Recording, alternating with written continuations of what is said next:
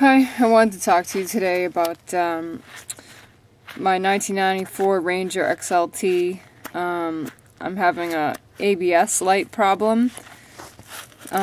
This year's model has a system called the RABS, rear ABS system, and the sensors are, or one sensor, maybe two, are in the differential. There aren't any wheel sensors. So, it's a simplified system, but I've been having a light come on for quite a while, and it's really irritating me. So I had to find out how to collect the codes. On this model, 1994, it's fairly simple. If you look under the dash, this is the driver's side dash. I took the plate down that has the emergency, not the emergency, the hood latch, and just because I'm going to be going into the ABS module up here. But how to read the codes is, you look down here, up on the left-hand side of the driver's side, here's the e-brake. Well, right above it is this cluster. It's a circular, see that circular mass of wires there, that circular connector. So just under it, you'll find there's a connector here. It has a single orange and black wire going into this black connector. On the other end of the connector, which when you find it, this one with the pink wire will be connected into this black, upper black connector. So what you do is you take your handy dandy screwdriver and release the tab, pull this out. So you take the black one, the side of the connector with the black and the orange wire. See, it has a male spade lug coming out of there. So I'm going to connect. I made a little tool, which is pretty simple. It's here's the female spade lug, and I crimped it onto a big long wire.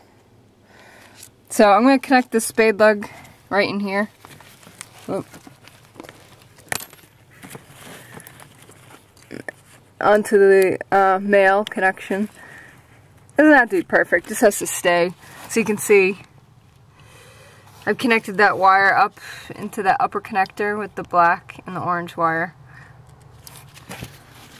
And you take it, I made it long so that I could connect it to this ignition area here, ignition switch. So to read the codes, you put your key in the ignition, and you put it to run, and run, I believe. So what you do is, now with this wire, is you're supposed to touch ground with it and then release it, and then the code will start to flash. So I'm just going to touch it to this key. Well, actually I'm not getting any code. Oh, alright, I had to be in run, sorry.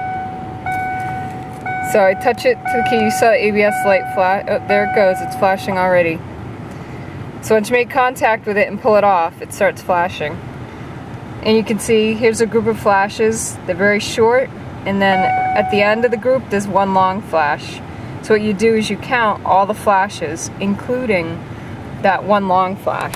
So for mine, it's 1, 2. I can't catch it. 1, 2, 3, 4, 5, 6, 7, 8, 9, 10, 11, 12. So that's the code I got. I got 12. Which, off the top of my head, I can't remember right this moment. But, yeah, that's how you collect the codes. How I read the code, how I decipher the code numbers. The codes will be, I think, between number 2 and number 16. And for me, I have a subscription to All Data, and they have a listing of the codes, but you can probably find those ABS codes somewhere else on the internet. I don't know. So that's how you pull the codes, and good luck.